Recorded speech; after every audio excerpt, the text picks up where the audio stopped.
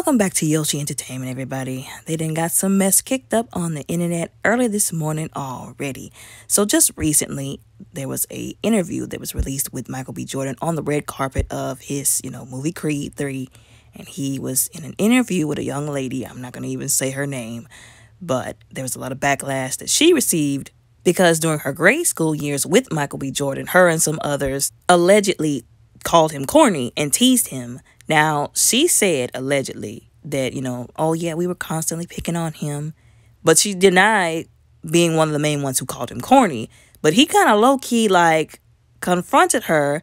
He kept it cool and he kept it classy. And he was like, oh no, remember, you called me corny. And I feel like low-key was trying to say, yes, you did, while she was trying to deny it.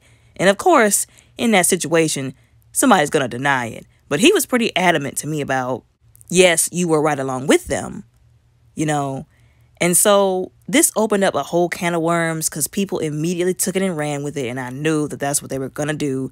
Oh, this is why Michael B. Jordan doesn't date you black women, And I feel like that was completely unnecessary to even attach to this situation. And it, again, just very disparaging. But I could see it coming from a mile away. But let's talk about it. Let's talk about it all. So for one, everybody to some degree, or at least most people, have experienced some kind of bullying or some kind of disrespect for being different. This is something that happens to both black men and black women growing up. Black men are not the only victims of stuff like this. So it is wrong, of course, to label a young man corny just because he's not thuggish or he's not this just overly hard individual or he's not like a bad boy.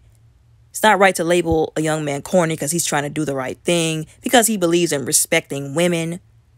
Of course, it's also not okay to label a woman lame or corny or whatever because she's not being a pass around or because she's trying to get her education. She's nerdy, she's quirky, she's into anime. This is something that happens in the black community a lot with both black women and black men. Now, for whatever reason, I don't know why, but people will get this bright idea that just because one person disrespected them or called them corny or lame or this or that they have the right to stigmatize all of a whole demographic into oblivion. It's ridiculous. And this is just further proof of that.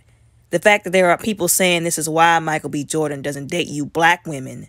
It's like saying because one person in high school, and it might have been multiple people, but we're just going to use this as an example. It's like saying one person in high school, one black girl in high school rejected you or disrespected you for trying to do the right thing, for not being a bad boy.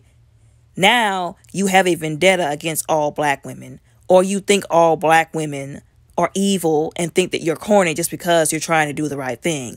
You now think that one black woman, that one black girl represents the whole of black women, and that what she said to you is how all black women feel and think. That's absolutely stupid. So you now think that one black woman sets the standard for all black women, or that one black girl sets the standard for all black girls, and that it is now every black woman's fault that one black woman or whoever, your mother disrespected you or abused you, some woman rejected you in the store. It is now every black woman's fault that happened to you.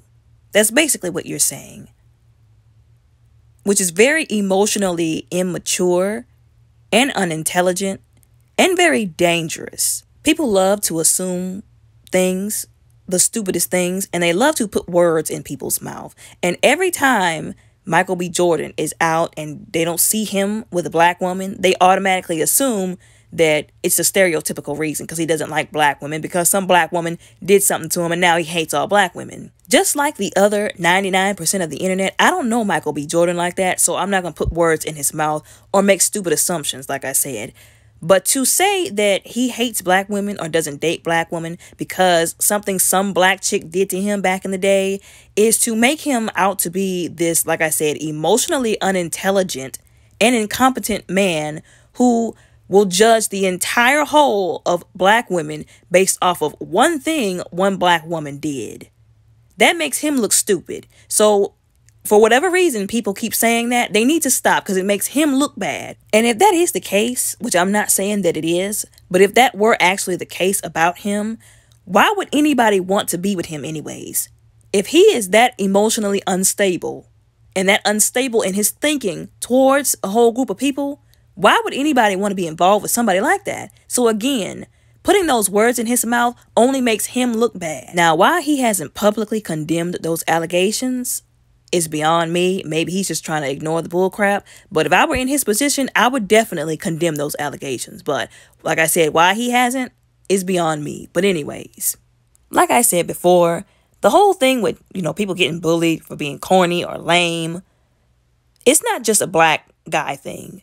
That happened to black women too. And I feel like people keep forgetting about that, which is why I keep making these kind of videos in these situations to remind people that that doesn't just happen to black men. I can tell you from my own experience being disrespected while I was growing up by both black men and black women for being too dark-skinned, for being too thin, for not being ghetto enough, for not wanting to do stuff like sleep around and smoke and drink and do all kind of crazy stuff, for having morals and self-respect, for just wanting to get my education, for being a nice girl and not fast, for being innocent, for being a virgin. But I didn't go out and say, that's why I don't date you black men after I experienced that.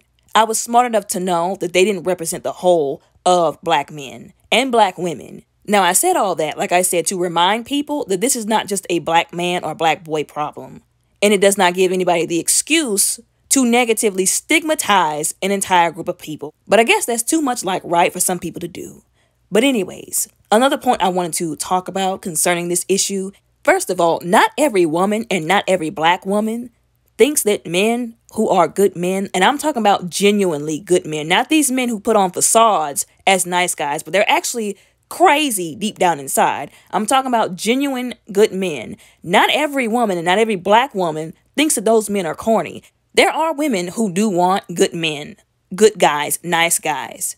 Guys who want to be married, guys who respect women, guys who are not thugs and pookies and ray-rays, as y'all like to call them. And I believe the reason why a lot of people, especially a lot of men, cannot find those women or don't see those women is because, again, the stigma that they have about women, especially black women, is clouding their judgment, and because they are so wrapped up in social media, which I've said this before, promotes negativity and mess. It's real easy to think all women hate good guys when you see nothing but negative examples on social media and you refuse to detach and detox from that and actually get out and find women who want men like that. They're out there, they are. But between the lack of emotional maturity and intelligence that some people display, these stigmas, and what y'all see on social media, y'all got yourselves thinking that there aren't any good women out there, which is ridiculous.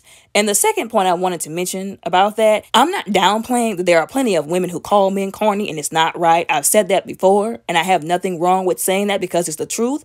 But y'all don't like to call out the men who call other men corny. And that's mighty hypocritical of y'all because there's a lot of men calling, like I said, other men corny for doing nice things, for being a nice guy. Russell Wilson and Ciara are a perfect example of that. You can say what you want to about Ciara, but she has done better with her life. She's matured. She even admitted the stuff that she did, the stuff that she said, and she did better. She got herself together. She stopped doing that stuff that she wasn't supposed to do, like sleeping around and having babies for guys that, weren't about to settle down with her.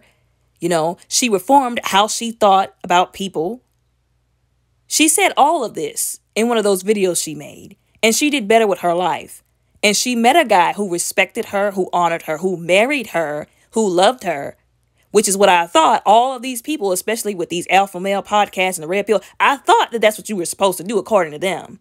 You're not supposed to be a thought. You're not supposed to sleep around. You're not supposed to have babies unlimited with, guys that's not going to marry you and thugs. You're supposed to be better, do better. And that's exactly what she did, whether you want to believe it or not. And she got married and she had babies within wedlock. She's doing better for herself, but she's still trash because of her past. But this guy didn't hold her past against her. He saw more than her past in her, married her, had children with her, is taking care of the son that she had with another guy that's too much of a deadbeat to take care of his own son. But somehow, for some reason, he's still corny to all these guys. Help me understand that. So what is it now? He's too much of a good guy and that makes him corny? Because that's what they were saying about him for marrying her, for looking at her more than what she's done with her life in the past. Because all of us have done stuff. Just because it's not publicized like these celebrities' business doesn't mean it's any less than what they've done. And just like her, we can all be redeemed and do better with our lives. And we deserve that same grace and mercy that we refuse. Well, I'm not going to say we because I don't be doing that. That some of y'all refuse to extend to these other people. But again, very hypocritical, because the same people who love to complain about black women calling them corny for not being thugs and bad boys and this and that are the same people that's calling people like Russell Wilson corny for not holding a woman's past against her and seeing more in her than these other people who just wanted to see her for every mistake that she's made and every bad thing that she's said and done and still marrying her and respecting her. So again, when these situations come up, I see it for the disrespect, for the stigma and the hypocrisy that it is. And it's exposing a culture of big babies who, as I've said multiple times on multiple videos, don't know how to handle rejection with grace and mercy. Because some of these women rejecting y'all don't need to be with them anyways. And also exposing a culture of big babies who don't know how to not let the trauma and abuse that they have sustained from other people negatively shape how they see people that they don't even know, who is not deserving of their vitriol. We have a culture of big babies that use the excuse of somebody did XYZ to me to treat other people who don't know them, who don't owe them anything, don't owe them an apology because they did nothing to them, don't know anything, don't know them from a can of paint. But using that excuse to justify them then doing something to that person. You just justify your own abuse if that's the case. If that's the case, everybody who's been abused by people like you, people who look like you, deserve to be able to abuse you too then.